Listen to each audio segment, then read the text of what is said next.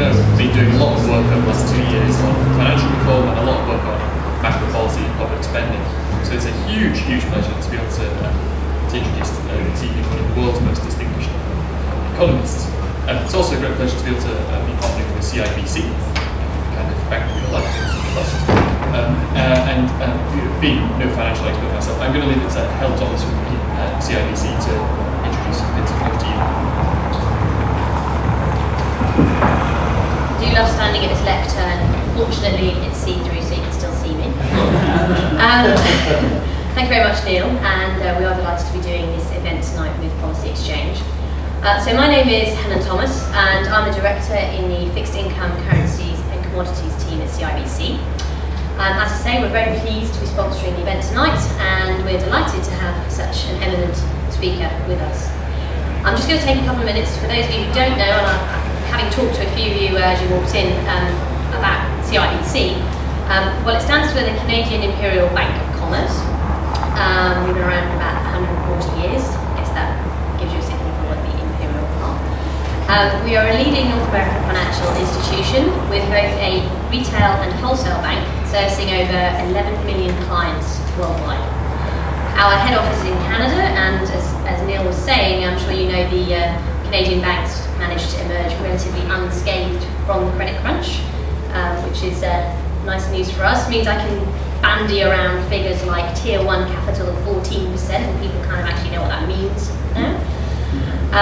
But we are, of course, despite having our head office in Canada, we're a global organisation. We have offices stretching around the world, Shanghai, Tokyo, to London and New York. And we're very keen to use this global perspective to offer macroeconomic insights to our clients, both in Canada and across the world. And that's why we've sponsored tonight's event, as we feel speakers such as Vincent can certainly offer us those kinds of macroeconomic insights. So, I'll give you a very brief introduction to Vincent. Currently resident scholar at the American Enterprise Institute. He has, and I hope you won't mind me saying this, about 30 years experience in US monetary policy making. He served as economist at the Federal Reserve's Open Market Committee until 2007, and prior to that, he was head of monetary affairs at the Federal Reserve Bank of New York.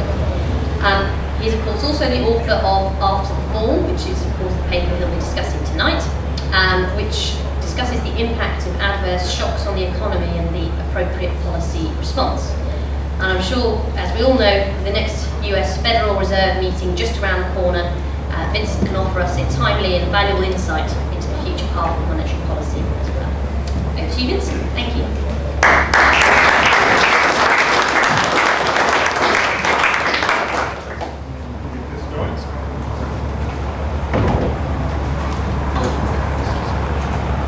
Thank you for that introduction.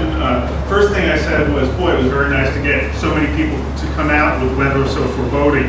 And then they took me aside and said, Vincent, you don't understand, this weather's nice right now.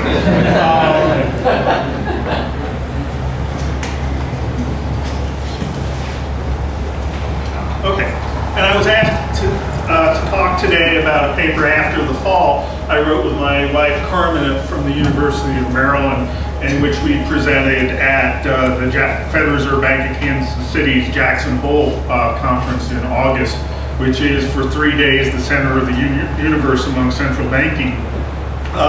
And I will do that. But first, as an overall roadmap of what I'll do to make it a little more relevant for you is I'll talk very briefly about the current conjuncture, just so you can see where After the Fall fits in, talk about that paper and some extensions of that based on comments we got at Jackson Hole, and also some of the asset market implications of that.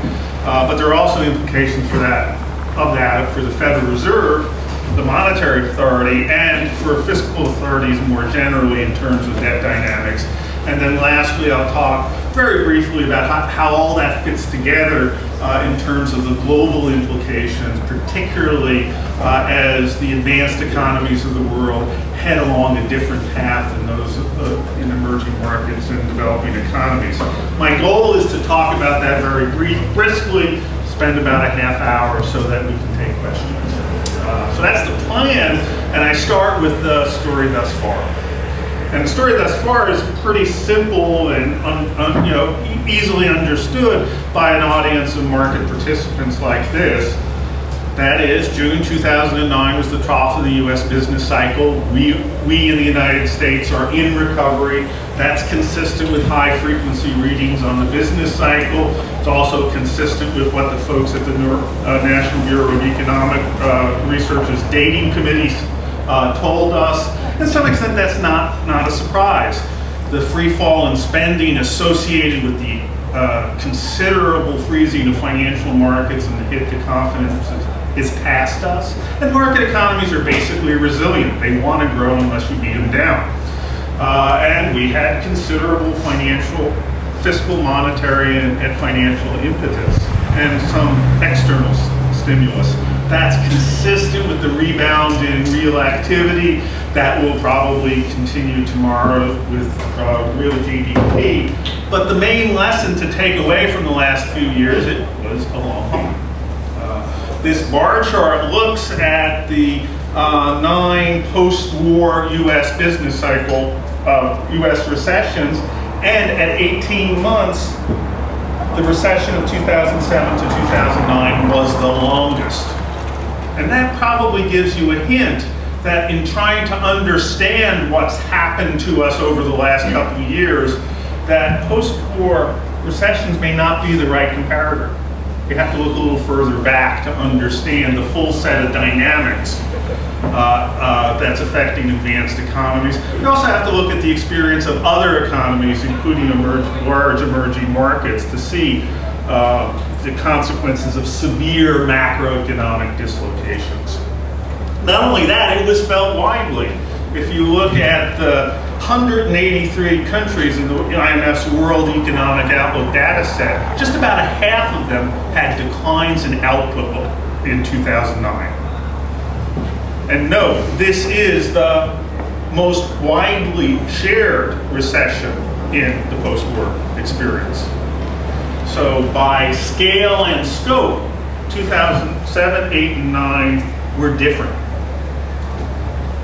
It isn't really the interesting question, are we recovered, that is, do recessions end? Because they do.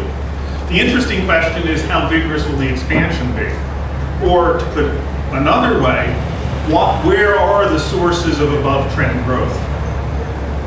And if you take down the list, the components of spending, you might get discouraged. Could it be residential and non-residential construction, household spending, increased financial accommodation, or further monetary and fiscal impetus? Well, with regard to construction generally, it's very difficult to inflate a balloon that burst. And so that normal channel of monetary transmission, that is, and recovery, that is, monetary policy ease, it provides a lift to house prices, it provides a lift to construction spending, and which has a much higher amplitude than many of the other components of spending, is not likely to provide a vigorous kick to spending. We will have the advantage that a negative goes away, and when a negative goes away, that's positive, but it's not a source of vigorous nor sustained expansion. Similarly, think about households. In the United States, what did households learn by house price declines 2006 onwards? That equity in homes was not an ATM machine to support spending. If anything, households are going to want to rebuild spending. And if they're rebuilding saving, and the only way you rebuild saving is to consume less than you earn. Increased financial accommodation. Well, the green bars give net income of commercial banks. Again, this is from over the post-war period. And what you see is they're living through the last 2 years that were record lows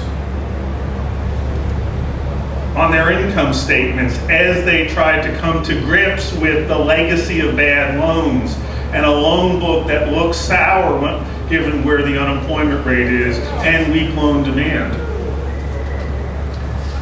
Monetary or fiscal impetus, we'll talk a lot about that. We'll talk about that more, but a normal engine of economic recovery, Federal Reserve ease, been there, done that. what we have to ask is, are there other forms of monetary accommodation, specifically quantitative easing? And we'll talk about that. Oh, at that point, my discussion of quantitative easing reflects only my views and not the views of my prior co-author on the subject, which would be Chairman Renee. Fiscal impetus. Well, the White House has the very unpleasant surprise that there's a voter constraint to increasing budget deficits in the United States. And the electoral cycle is such that this is unlikely to continue. So as a consequence, when you do that thought exercise, you probably conclude that US spending is likely to grow at a subpar rate. But if spending grows at a subpar rate, then additions to the workforce will be at a subpar rate, meaning the unemployment rate will stay where it is in the neighborhood of 9.5%. That's a risk in and of itself, because a high unemployment rate tests all business models. Financial institutions will have more trouble with their legacy losses. They will find new losses on their own. It also tests another business model, that of politicians. Politicians can't do nothing when the unemployment rate's 9.5%. And politicians pushed to do something don't always do the right thing. Now, if we have high unemployment and subdued pace of spending, then if anything, inflation will face some downward pressure. Most measures of cost and prices have been trending lower. The US is in the midst of a disinflation. And indeed, the biggest mystery is why hasn't inflation fallen more? The points here are the IMF's estimate of the output gap in the United States from 1980 and along here, and then the change in inflation along there. And if you look at the normal association between the change in inflation and the output gap, you would think we were in for considerable further declines in inflation.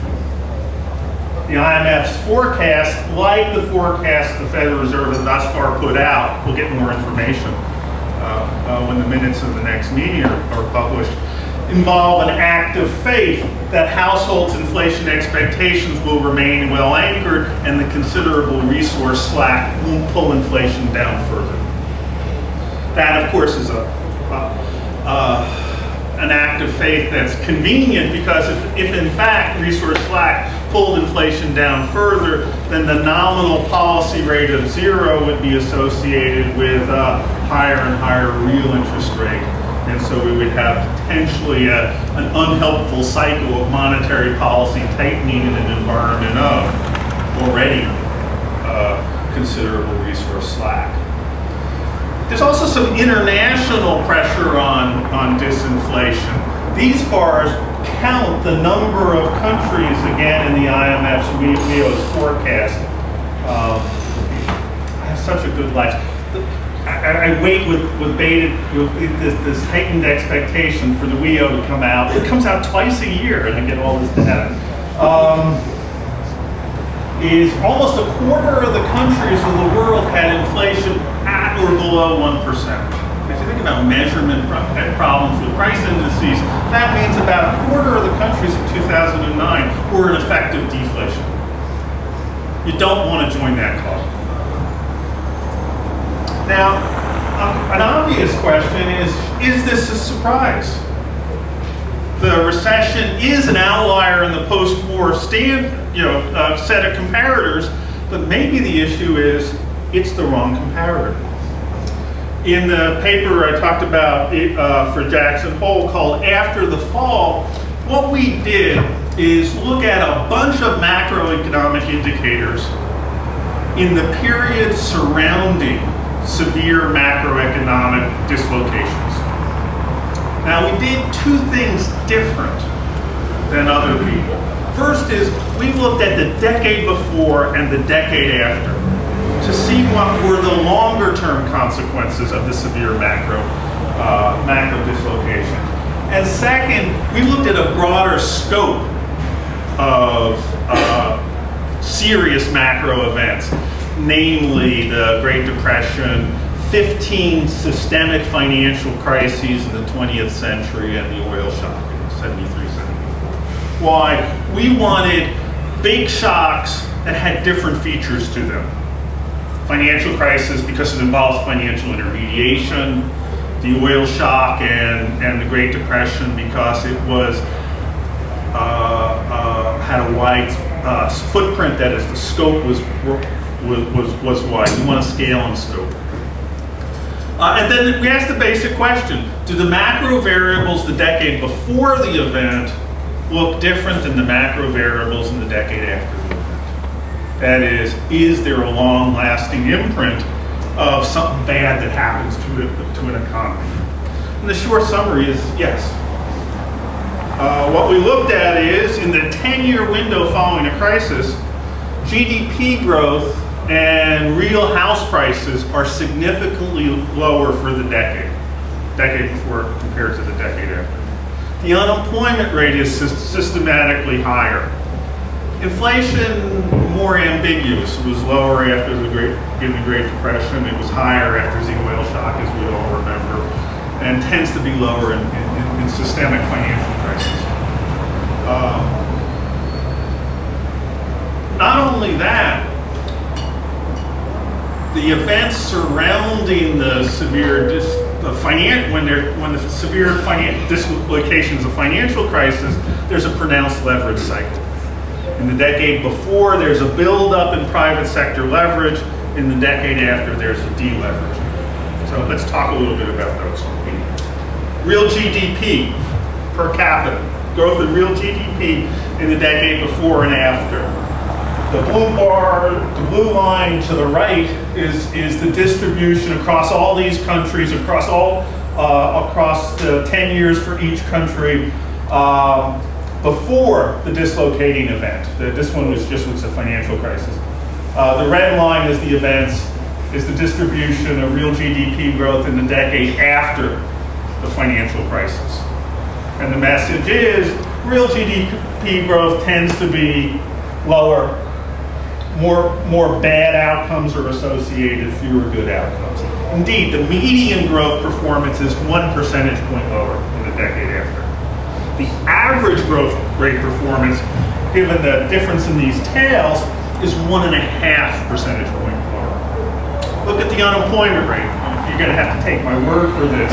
But look at the 15, and I'm sure you will, in the 15 severe financial crises, in 10 out of 15 of them, the unemployment rate never returns to the pre-crisis low in the entire decade after the crisis. And indeed, in the 5 out of 15 in which the unemployment rate does, at one point during the decade, fall to the pre-crisis low, occurs in the Latin countries that have much more volatile macro outcomes. So unless it's a volatile economy to begin with, a severe macro dislocation is associated with higher unemployment for a protracted period. Importantly, there's a leverage cycle. The blue bars give the buildup in leverage in the 10 years before the 15 financial crises. On average, the increase in private credit to GDP is 38 percentage points. Credit to GDP increases by 38 percentage points in the decade before a systemic financial crisis.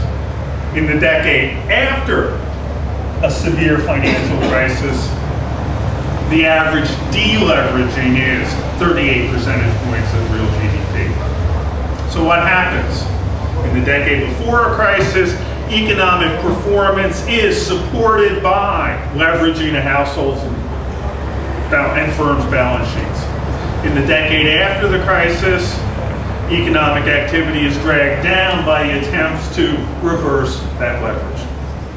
And if you're wondering why Germany is doing better than, Germany's not this one, but you wonder why some Asian economies did better. Korea is the only country that didn't have that leverage built up in advance. rather need a deleveraging because they were actually getting to standard leverage. Moreover, if you look at this financial crisis, the subprime crisis, among the advanced economies, the only country that didn't lever up was Germany. So they don't have to deal with it. Now, what's actually interesting, which is not in the paper, is to split up that decade-long experience into tranches of time, and also look at some asset prices. In particular, what we do is look at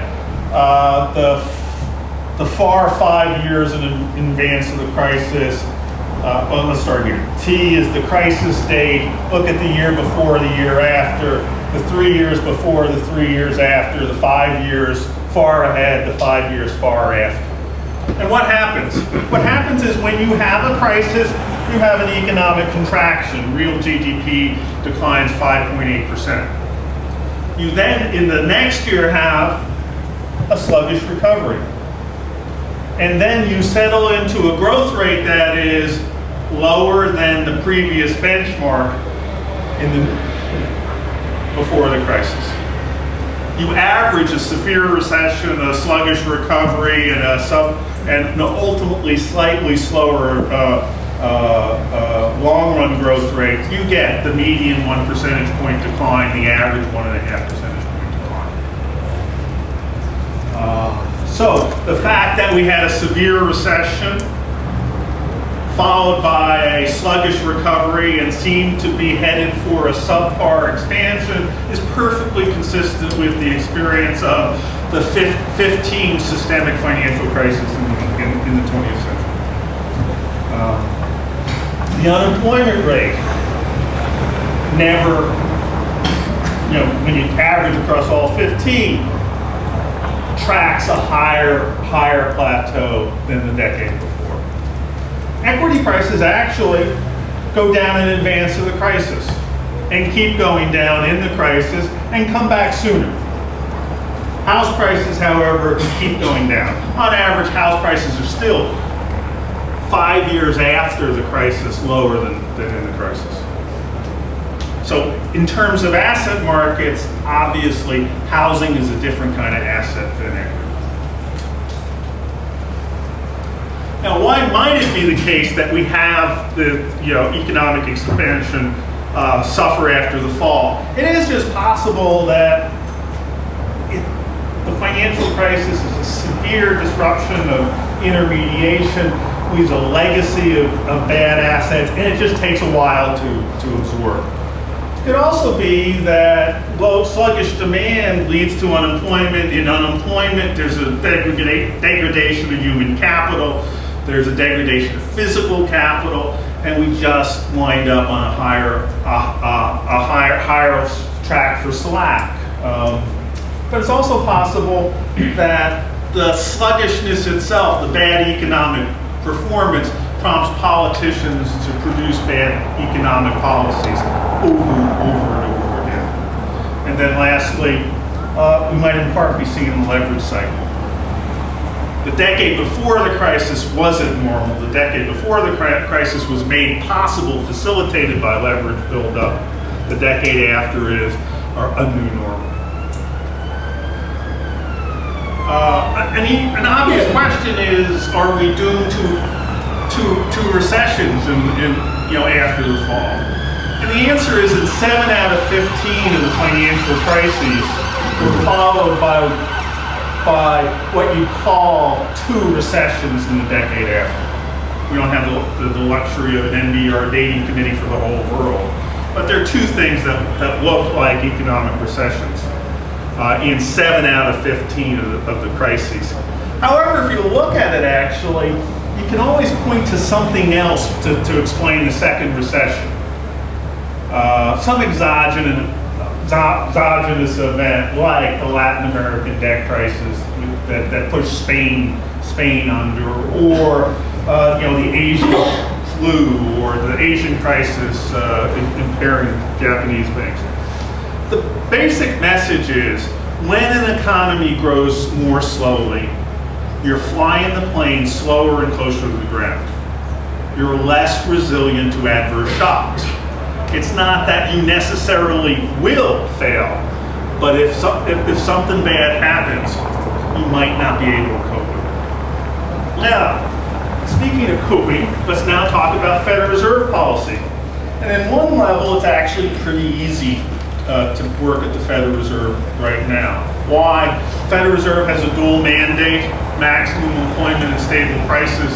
The unemployment rate's 9.5%.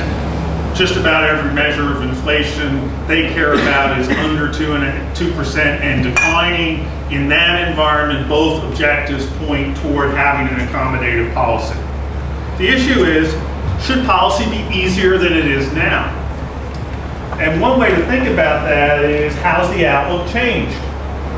Well, this is the Wall Street Journal's forecast of economic forecasters for a survey of economic forecasters for real GDP growth in 2010. In the spring and most recently, it's shifted inward in an adverse way.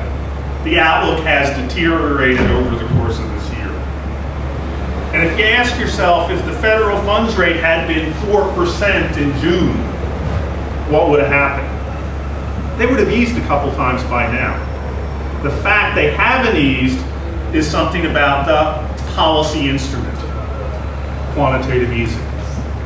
And the irony, in fact, is quantitative easing is hard to quantify. And its effectiveness probably varies with market conditions. And I like to think of it a lot like sterilized foreign exchange intervention. Markets are disorderly, times are stressful. What does that mean? What is a financial crisis? Financial crisis is an event in which the private sector doesn't bring much capital to bear in trading.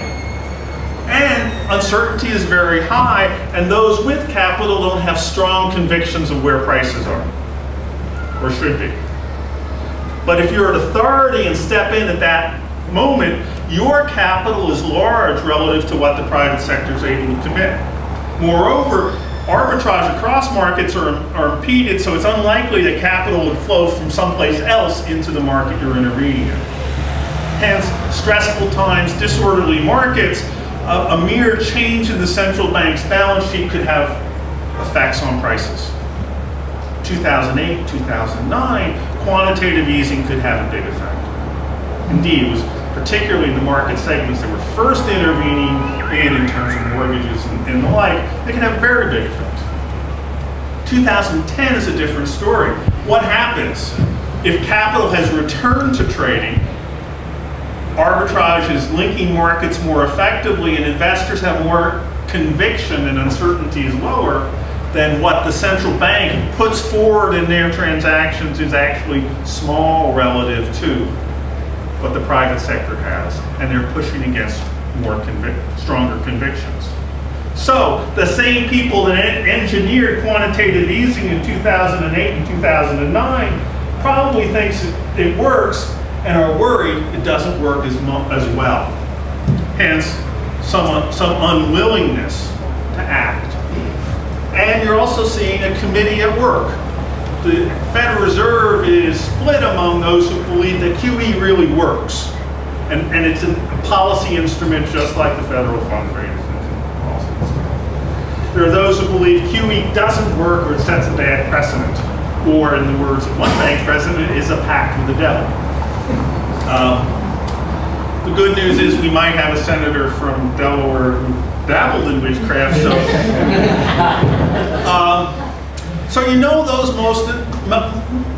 those two camps had to be minorities over the course of the second half of 2010 to wind up where we are. In which case there's a set of swing voters. Swing voters didn't have much conviction about the effectiveness of quantitative easing, didn't want to get involved in it, didn't think it probably didn't think it would work. But at the end of the day, the incoming data has led them to mark down the outlook enough. Markets have priced in QE2, and so not to act looks like you're actually tightening. And they worry about the reputational risk seen of having an instrument that potentially could work, but not using it at a time of economic distress. And so in the end, that strengthened the resolve to act. This is every word in the last FOMC statement, although the size of the words depend on how many times it's repeated. There is one word in that word cloud that's never been used before in the history of FOMC statements since February 4th, 1994. Anybody know what it is? No, we have unwelcome disinflation in 2004. And the answer is mandate. What they did with that statement is signal that the Fed balance sheet will get larger because they put in place a way of justifying it. They created the presumption in November that the Fed would act in November. Why? Because they said inflation is currently below mandate. Inflation is probably poised to potentially go lower, and that the balance sheet could be used for better economic outcomes. So if you said you're below where you want to be, and the risks you'll go lower, and you have a tool to prevent that, you set the presumption that you'll act. And it really potentially sets a new framework, depending on how organized they are and how coherent their policy announcement is next week. They can talk about the mandate.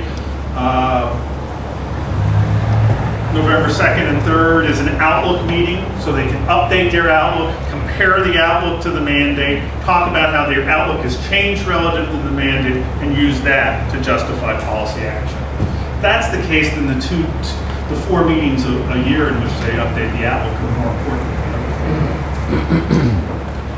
assets of the Federal Reserve are going to get bigger, and quantitative easing, thanks to the beauty of double entry bookkeeping, could work on either side. The Fed buys stuff. They buy stuff and pay for it with reserves. The buying stuff can affect the price of stuff, and the increases in reserves can make banks more willing to lend. So quantitative easing could have traction in either parts. What stuff will they buy? That's easy. That'd be Treasury securities. Signaled pretty strongly in the Jackson Hole speech that they were glad that the portfolio reinvestment program shifted the composition of the balance sheet more toward Treasuries. They created a presumption to act, so they're kind of stuck on acting on November 3rd. How's harder? They could announce a big number, or they could announce a smaller number but view it as a tranche that they could repeat depending on their characterization of the words, or they could even link repeating that amount based on how their outlook is relative to the mandate. That is, they could do shock and awe, a big number, announce $1.25 trillion. They could do constructive ambiguity, saying the FOMC is going to increase its balance sheet $500 billion over the next few meetings 5 to 6 months. And will carefully monitor and substantially the balance sheet afterwards. Or third, they could make that trigger more explicit. That is, as long as its outlook produces outcomes that are below its mandate, the committee will continue to purchase those assets. It's a question of how much they want market participants to build in the expectation of quantitative easing. It's also a question of how much they can agree. Is it a coherent policy decision produced by leadership, or is it a decision of the committee that's close where the median voter is switching? Don't know. They got a problem. The problem is, over the course of the summer, the yield curve shifted down. There is a strong expectation of policy easing. Bill Dudley actually signaled pretty strongly when he said that 50 to 75 basis point decline in Treasury in policy rates are consistent with $500 billion worth of Treasury purchases. Well, the shift down in the yield curve has got 50 to 65 basis points. So he's basically saying he thought that $500 billion was built in. That means, among other things, that they might not get the event study results of the prior 2 years, because this isn't as much a surprise. And they're going to have to really work hard to either come up in the committee with a big number to outstrip market expectations, or be convincing enough that they're willing to do more again in the future, so as not to actually have markets go the other way. I'm going to say briefly about debt dynamics, about the fiscal arithmetic. You know, pretty obviously when you look at the IMF's last fiscal monitor, we have a problem. The problem is countries running deficits also tend to have high gross debt levels. And that's bad arithmetic over time. You're adding more debt when you already have a lot of debt. You might be reassured by the fact that emerging market economies have done better at controlling the amount of gross debt they have outstanding. You might, however, take less solace from that, because historically, what work my wife did with Ken Rogoff and Miguel Savastano, emerging markets have much lower debt thresholds than advanced economies. In fact, most defaults occur in emerging markets at levels that would satisfy the Maastricht Treaty. But anyway, this should be worrying. And at that, I take the advice of Herb Stein, who worked at the AEI. If something is unsustainable, it stops. And think about the debt sustainability condition. On the top is the current level of the debt and the expected future budget balances. That is the current level and how much debt you'll add. On the bottom is the real cost of borrowing and the real growth rate. Think about the numerator. The current and expected future budget balance is entirely about political willingness. That's for politicians to tilt up or down that path. And that depends on the resilience of the political system and the political will. The current value of the debt depends on repayment prospects. Things like restructuring and default. There's a wonderful regularity in my wife's book with Ken, This Time is Different, that they actually don't talk about, but is in the data. And that is, there were very few defaults in the British Empire and the Commonwealth. And that's led political scientists to do studies of, was it the language spoken, the place relative to the equator, the colonies were, Napoleonic code versus common law. But there's another regularity, and that is there were a lot of restructurings in the empire and the Commonwealth. That is, during this period, default is something the strong declare on the weak when they've lost patience. If you're in the same club, you're less likely to lose patience. They sometimes did. Newfoundland used to be an independent.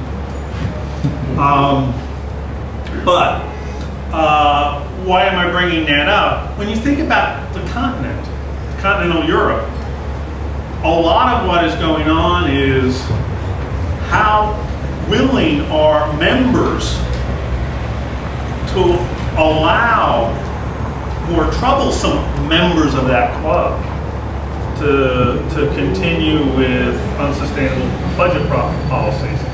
Ultimately, it can't go on forever, but it might not be called a default. And from an investor's perspective, it's still expropriation of capital. Then, as for the denominator, I want to say 1% twice, and then we can end there. 1%. Okay, after the fall, after a severe macro dislocation, economies grow one percentage point on median slower for a decade. Well, the advanced economies with big debts are also tended to have severe systemic financial crises. So for a decade, they'll grow more slowly, and that debt sustainability condition looks worse. Second 1%, and that is in a different paper with Ken. They found that if you looked at debt experience for 70 countries over a couple hundred years, countries with gross debt in excess of 90% tend to grow about 1 percentage point slower than countries with lower debt loads. And indeed, it just sort of screams out at the data. This is the IMF fiscal monitor. This is gross debt ratios, growth rates. Countries with bigger gross debts grow slower. Well, what does that mean? It means advanced economies that already have big debt levels, and if they had a systemic financial crisis, if they shared in the problems of 2007 and 2009, are growing more slowly because of that severe macro dislocation, which is pushing them into a debt range that is associated with even slower growth. So, if you think about that, if you think about that sustainability ratio, if you can't do anything about the growth rate in the bottom, what you can do is change the cost of borrowing. And that is, you use mechanisms of financial repression. If your debt is on an unsustainable path, it looks better if you can borrow at a lower rate. You rely on your captive savers. You do things like put on transactions tax. You do things like requiring prudential reserving in your financial institutions, where they should hold a very safe asset, government securities. You do things like have your central bank overvalue that collateral in temporary open market operations.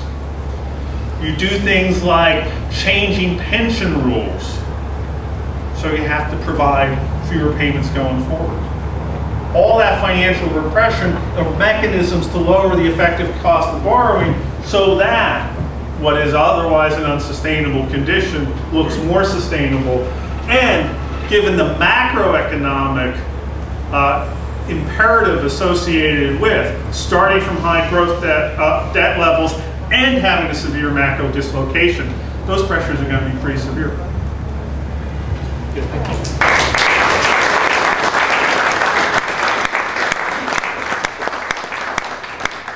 Well, I'm sure there are masses of questions out there. If you could, if you tell us who you are and where you're from, that would be very helpful. Who wants to pilot first? There's a roving microphone. I see a question from much. Hello, Andrew Lillico, Chief Economist of Policy Exchange. Do you believe that a price level target would make quantitative easing more effective as an anti-liquidity trap policy, either through some combination of communicating more clearly what the exit strategy would be, or communicate either in terms of the withdrawal of the QE or what you would do in the recovery phase? So, should I stand here or sit here, or what's the... That way I can pace. A price level target is the triumph of modelers. Because what you find in advanced economies is the interest sensitivity of spending is very, very low. So you need big changes in real interest rates to offset any adverse spending shock. Now, if you're already at the zero lower bound, the only way you can get a change in the real interest rate is if you change inflation expectations. But if you need a big change in inflation expectations to generate that big change in real rates to offset the spending shock, then you would worry about your ability to reel that back in. So if you think about it, Olivia Blanchard's advice from the fund of just 6 months ago to just have a higher inflation target rolled over and died. Why? Because most of the models they look at would require a very large increase in the inflation goal that would probably be associated with the adverse effects on growth that we saw in the 70s. So a price level target gives you an automatic mechanism of generating inflation temporarily, but a well-defined exit strategy because you have to get back on path.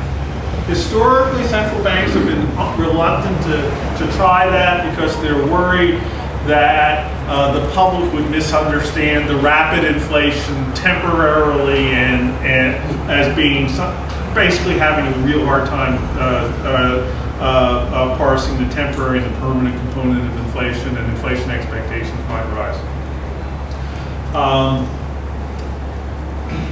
So I know for sure that when you run the horse races in the in models, both small and large, price level targeting always wins because it fixes the problem of the low interest elasticity of spending, but keeps inflation expectations well anchored. Will they do it on November 3rd? I find that very unlikely for a couple reasons. That's basically renegotiating your compact with Congress in terms of the legislation from one side alone. On the day after, leadership in the Congress, at least one house changed hands. So is it not re-exalting mandate? That word mandate? So yes, Merrill versus Dodd, a Supreme Court decision, an independent agency is made independent precisely to make decisions about its instructions from Congress. And so in principle, the FOMC could announce that to best further the requirements in the Federal Reserve Act, the Full Employment and Balanced Growth Act portion of that, of maximum employment, stable prices, and moderate long-term interest rates, it has decided that a price level target is the most effective means. Therefore, it is fulfilling Congress's mandate with a technical description of how to do so. Yes, I wrote that memo. But I wrote that memo 11 years ago. So there's a political problem. And the political problem is the very day Barney Frank, the chairman of the House Financial Services Committee, was named chairman, he gave an interview to the Financial Times and said, under no circumstances while this party is in power would the Federal Reserve have an inflation goal. If the day after Barney Frank is no longer in power, the Federal Reserve announced not only an inflation goal, but a price level goal, I think that would frame political cohesion. So I think there's a practical reason to do that. I think they are unreconciled about the way to interpret the mandate. One reason so many of them are talking right now is they don't agree about what their mandate is, so they're airing their differences out in public. Would a price level target work? Yes. I think they probably have enough stuff in place already in terms of their long-run forecast, a mandate consistent inflation rate, and talking about near-term missing of that to accomplish most of what a price level target would get them.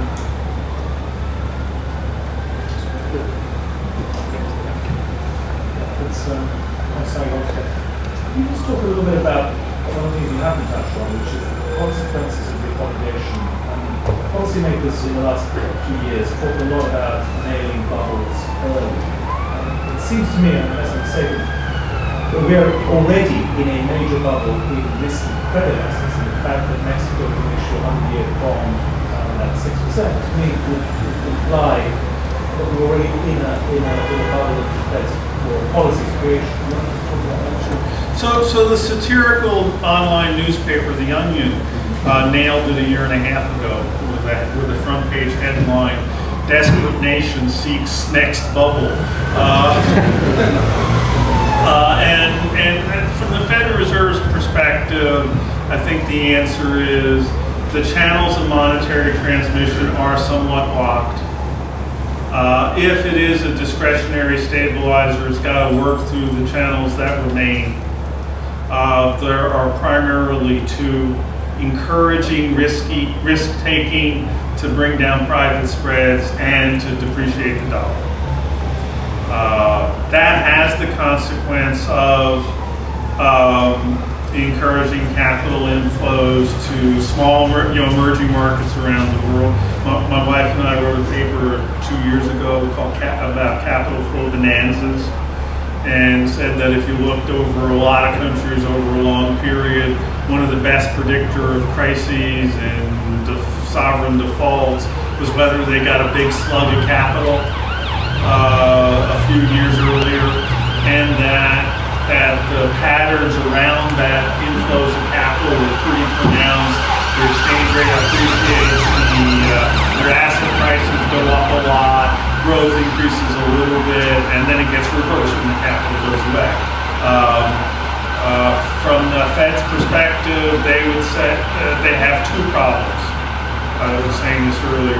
If you were to draw up a list of the 15 things that could be done in Washington to make sure the recovery was vigorous and we got to a better steady state expansion, quantitative easing by the Fed is number 14 or 15. Numbers 1 through 14 are not currently feasible given political gridlock. What we have is an unhealthy focus on the Fed because it's the only moving part in the policy machinery. That's the first problem. The second problem is because of the blockages in the monetary transmission mechanism, the accommodation associated with increasing your balance sheet gets funneled through narrow avenues, and that could be associated with problems down the road. It's not, there's a straightforward question whether the near term benefits are so obvious to set those risks in motion. But if you're given a mandate from Congress that says maximum employment and stable prices, and nobody else is doing anything. There's a lady right in the back. Hi, as we all know, I think the difficult thing about any statistical analysis is confuse the causation with correlation. In terms of, I can imagine of all the 15 financial crises you analyze, there will be different reasons for the financial crisis to begin, to start, and there will be different policy reactions after the financial crisis, and therefore the outcomes. It's very helpful to see the general trend of what happened to the unemployment rate and GDP growth before and after, but probably the median GDP growth before the crisis is not necessarily the same country as the median GDP growth after the crisis. So have you actually looked into details of this caused this financial crisis and this is the policy reaction, therefore this is the outcome? Sure, and the answer is, in fact, there was a lot more homogeneity in the outcomes across the 15 financial crises than we thought going into it. Because basically, you're right, this is what we're seeing is an equilibrium process. It's also a political equilibrium. And countries that got bigger shocks tended to have more forceful policy responses and have a medium-sized recession. Countries that had smaller shocks had less forceful policy responses and less changes in exchange rates, for instance, and wound up with just about the same outcome. So there was less range of experience in some of the key macro outcomes than I would have thought going in. And part of the answer is the scope for policy makers to do bad policies is pretty large around the world, and they do different things, but they all wind up leaving about the same imprint. I think we very purposefully left it at here we are presenting macro outcomes, and here are some of the range of reasons it could eventuate. It could be just weak demand and the lack of policy response. It could be bad policy. It could be hysteresis that slow demand led to slow supply, or it could be the leverage cycle. We sort of let them choose among the possible explanations because it is a correlation. It's not causation. I would say that you look at we're in the process of working backwards to see from the leverage cycle, like we did in the capital inflow bonanza paper. If you look at big buildups of credit, big buildups of leverage, do they always end in tears, or are there some policies that actually produce better macroeconomic adjustments? Questions. We're going to take a couple of ones ago, like those gentlemen in the second row, and then just Rupert at the very back. Rod Dowell at the Industry Forum. I understand the contribution of the finance sector to GDP may have been overstated in the run-up previous to the recent crisis. Do you agree with that? And if so, did you compensate for it? If we just take Ruby's question as well at the same time. I was wondering if you, compared to the median growth deceleration post-systemic crisis, how Japan post-bubble compared to that median number, and if there are any lessons that can be drawn from that? So I think that's the debate going across in terms of Bank of England, the ECB, and the Federal Reserve. How much of the macro adjustments reflect structural changes? I think you can look at the experience in Japan, for instance, to say the prior asset bubble inflated the value of financial transactions. And so when the bubble burst, there was both a level and growth rate effect. Hence, that has huge consequences for your judgment of how much discretionary fiscal impetus there actually was in Japan. You have people who believe that, like Adam Posen, who don't tilt down the path of potential output, say discretionary fiscal policy was never really used. It was all cyclical because of such a big output gap. I kind of think that, in fact, it was a level and growth rate effect. Economies with even bigger service sectors, like the UK, presumably would have bigger effects. No, we didn't take account of that. Take account of that adjustment. But I think there is interesting work to be done looking at the size of the financial sector around macro dislocations. Just like there was interesting work to be done in terms of the size of the financial sector when inflation is high versus low. And in fact, the guy who has my job now, Bill English, did exactly that. What was the second question? It was about Japan. Oh, yeah, I'm sorry. And I had such a good answer that I put pack some of it into that first part. And I think the Japan recovery and subsequent expansion is a wonderful example that you can buy lower volatility with lower future growth. And so Japan didn't really have a recession. Japan growth path for real GDP tilted down. And so you didn't have the macro dislocations associated with a big increase in the unemployment rate, a big opening up of the output gap.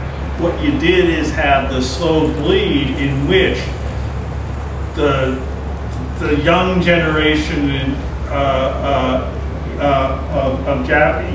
Japan sees no real material prospects for gain because that's what's happened over the past 15 years. I mean, it's a really, I can't help myself, I'm sorry. Both in the Western Hemisphere, there were two lost decades, 1980s, 1995 to 2005 in Japan. For the Latin American countries, they grew about a 1.25 slower than the world for almost a decade. Japan's grew a 1.25 slower than the rest of the world for more than a decade. I think we're about to run out of time, but maybe time for just a question here, just in the second row, and I think that's Craig in the slightly more detailed question. You agree, sometimes QE is a done deal on Wednesday, and it's really sort of the target to Treasury. Do you have any views on what target curve might be? So, I mean, they're kind of stuck. Once you've decided that asset class, then the biggest bang you get for intervening in that asset class is to lengthen the maturity of the system open market account. That is, they presumably will focus on medium and longer term treasuries because the shorter term stuff is already an almost perfect substitute for reserves. And so buying bills and short term notes by swapping them for reserves that bear a little bit of, so you're buying government securities that bear a little bit of interest and paying for them with Federal Reserve obligations that pay a little bit of interest, that can't have any effect. So they're going to go further out the yield curve from, medium term outward.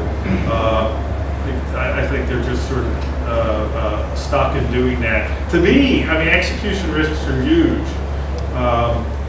In the first tranche of quantitative easing over the period in which the Fed was bulking up its balance sheet, the held in custody portfolios at the New York Fed, that is foreign holdings of government securities, increased by more than $1 trillion. And so the issue is what will accompany Fed's purchases of Treasury securities. The worst case is foreign official entities view the Federal Reserve as flattening the demand curve for them to unload their holdings of Treasury securities or to swap out of their longer term holdings for shorter term holdings, thus making their demands more volatile.